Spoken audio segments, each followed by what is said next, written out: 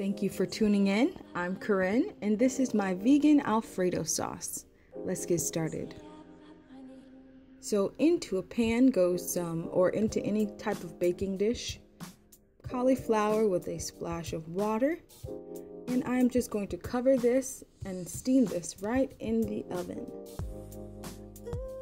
As well as roasted garlic. So I have some fresh garlic here and about 3 tablespoons of oil, salt, pepper, cover and roast.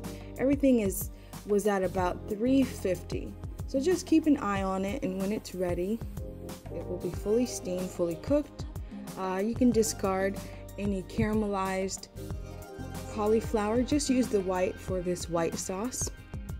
Alright, into a blender goes the cauliflower as well as some of the roasted garlic, and what gives this sauce its really velvety texture is the roasted garlic as well as the garlic oil. So do not sleep on that garlic oil for this recipe, because that is the best. The best thing about cream sauce is the fattiness to it, and for that fattiness you need oil.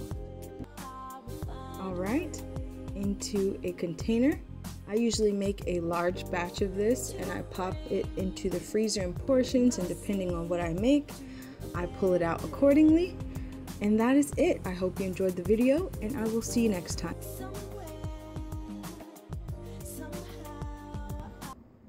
Before you leave, make sure you go over and check out my Instagram account and go ahead and follow me on Instagram.